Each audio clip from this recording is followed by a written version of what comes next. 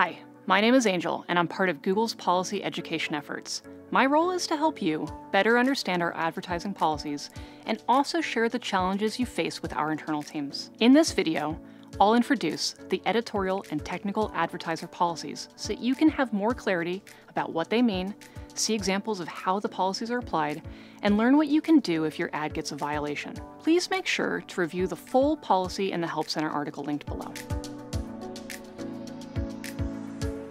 We want to deliver ads that are engaging for users without being annoying or difficult to interact with. Therefore, we only allow ads, extensions, and destinations that are clear, professional in appearance, and lead users to relevant or useful content. Our editorial and technical requirements serve as quality standards for your ads extensions, and destinations to help keep your ads appealing to users.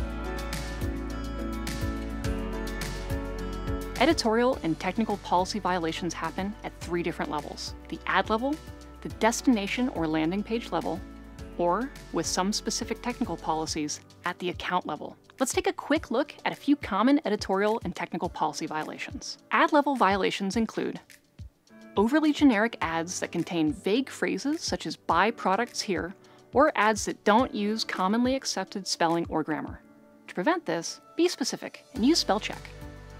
Not following the character limits for the ad headline or body, image size requirements, file size limits, video length limits, or aspect ratios. There are specifications for each ad type, and we've linked to a helpful article outlining them in the description box below. Destination or landing page violations include sites or apps that are under construction, have parked domains, or are simply not working, or destination URLs in an unsupported targeting language. Make sure to check the description box for a full list of supported languages. Finally, technical policy violations at the account level include exceeding account limits for ads and other content, excessive submission of ads through multiple accounts, or campaign configuration that creates an undue burden on our systems. A full list of account limitations is linked in the description box. Remember, these are just a few examples of our editorial and technical requirement policies. If you're curious about going deeper into them, check out the most relevant videos from our playlist linked below.